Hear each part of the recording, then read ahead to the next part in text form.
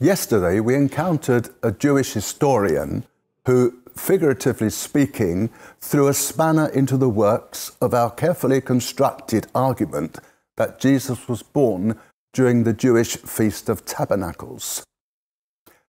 The Feast of Tabernacles is an autumn feast and commemorates the desert wanderings of God's people after their exodus from Egypt. If the division of the priest were weekly rather than fortnightly, then Zechariah would have been serving in the temple in spring or autumn. This date allows for the fact that the Jewish year followed the lunar cycle of 29.5 days. If, on the other hand, the divisions had been fortnightly, as they were originally, then he would have been one of the serving priests during late June or early July. It is this dating that leads us to the Feast of Tabernacles for the birth of Jesus. As it is, we celebrate Christmas at the end of the year. If the priestly families served in addition to their normal duties at the three main Jewish festivals, as we heard yesterday, Zechariah would have been in the temple during the Feast of Tabernacles, when the angel appeared to him. This would place the birth of Jesus at around the time we celebrate this glorious event on the 25th of December. One of the early church fathers, John Chrysostom, Bishop of Constantinople, supported this date, which was adopted and celebrated by the church in AD 336. An early Christian citation states that this day, December the 25th, 336, is the first recorded celebration of Christmas.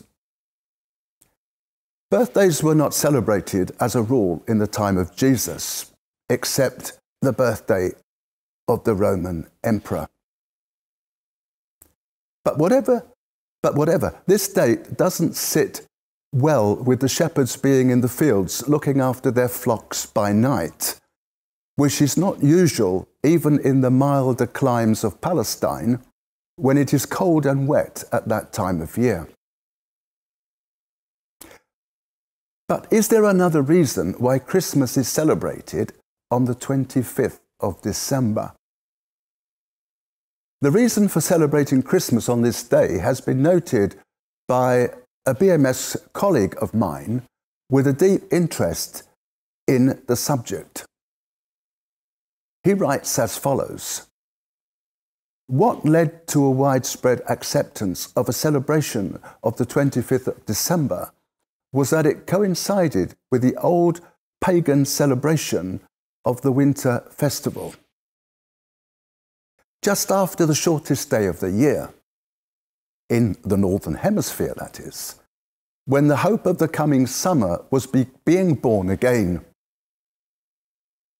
This was also a time when 2 out of every 3 men in the Roman Empire were slaves, among whom the gospel had great acceptance.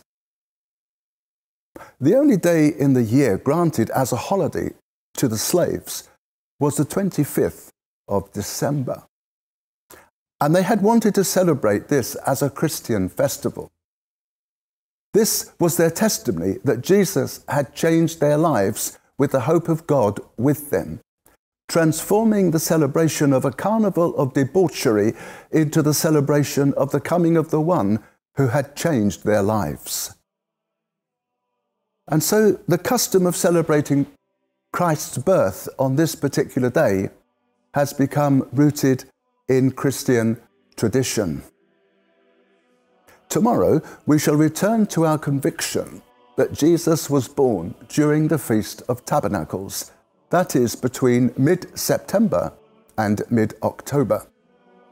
And we shall discover how the true miracle of Christmas is rightly celebrated on December the 25th.